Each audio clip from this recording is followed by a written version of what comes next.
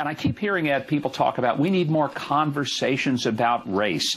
Actually, we don't need more conversations. What we need is conversions, because the reconciliation that changes people is not a racial reconciliation. It's a spiritual reconciliation when people are reconciled to God. We saw it in those church members. When I love God and I know that God created other people regardless of their color as much as he made me, I don't have a problem with racism. It's solved. And out of this awful tragedy, you are certainly right, there has been a very uplifting symbols coming out of that church and people rallying around them. Governor Mike Huckabee, thanks for joining us this morning. Fox News host holding him accountable for a silly comment, as usual. You know, Jesus, God, racism, solved. Any questions? Oh, so right, Mike. Thanks for joining us. So that's it, guys. We missed it. Religion is the answer. Let's take a look at some Bible verses on this. Leviticus 25 says, quote, "However, you may purchase male or female slaves from among the foreigners who live among you." Stay classy. "You may also purchase the children of such resident foreigners, including those who have been born in your land. You may treat them as your property, passing them on to your children as permanent inheritance." Hashtag morality, son. "You may treat your slaves like this, but the people of Israel, your relatives, must never be treated this way." Okay. Exodus 21 says the following: "When a man sells his daughter as a slave," again, because he's a moral person, "she will not be freed at the end of 6 years, as the men are. If she does not please the man who bought her, he may allow her to be bought back again." So not only are you selling your daughter, you're selling her into sex slavery, and then if she's not blowing him the right way, well, then the guy's allowed to give the daughter back to you. Full refund. Biblical morality. As Bill Maher said, I can get more morality out of the Rick James Bible than the King James Bible. I do believe that's true. How about some more Exodus? Quote, "When a man strikes his male or female slave with a rod so hard that the slave dies under his hand, he shall be punished." Oh, thank goodness. "If, however," oh boy, "the slave survives for a day or two, he is not to be punished, since the slave is his own property." Oh, okay. So if you beat the living fuck out of your slave and they're tortured for 2 days in pain and then they die, it's all good. But if you beat him and on the first day he dies, well, then you're in trouble. We might give you a fine or something. But here's where the Christian Brigade pops up and they say, "But Kyle, that's the Old Testament. It's not in the New Testament."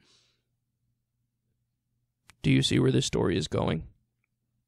Ephesians 6:5, quote, "Slaves, obey your earthly masters with deep respect and fear. Serve them sincerely as you would serve Christ."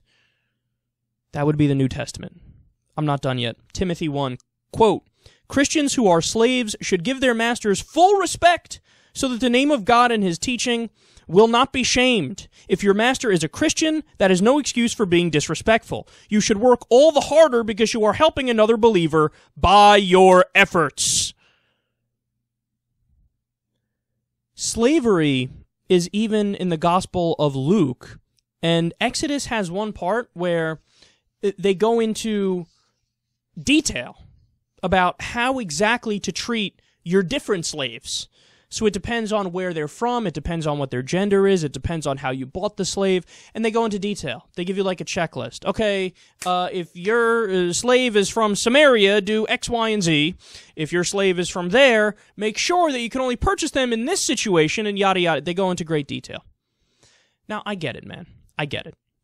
There's also the Martin Luther King Jr.'s that came along, you know, who argued that we're supposed to be against it according to the Bible. They had their verses too. You know, Martin Luther King and other people who were trying to stop oppression and fight back against a screwed up society, they also pointed to the Bible and said, okay, we're going to use this to rationalize it. But like I say every time we discuss these things, why even bother having a dueling cherry-picking contest?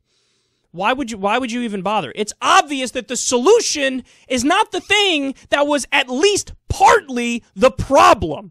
Instead of doing a dueling cherry-picking contest, why not get rid of all the metaphysical, dogmatic bullshit and have a logical conversation, have a rational conversation. Because once you have a rational conversation, once you have a dialogue about this, the only conclusion you could come to is, yeah, I don't think it really makes much sense for one human being to own another human being. That doesn't seem to make sense. So the biggest takeaway from this is Mike Huckabee, factually speaking, empirically speaking, the answer was not Christianity, which was part of the problem and was used to bolster slavery all along. We know that is not the answer, because it's not like Christianity was just introduced to the South yesterday. It's been there for a very long time, okay? The answer is the exact thing that you're trying to push aside.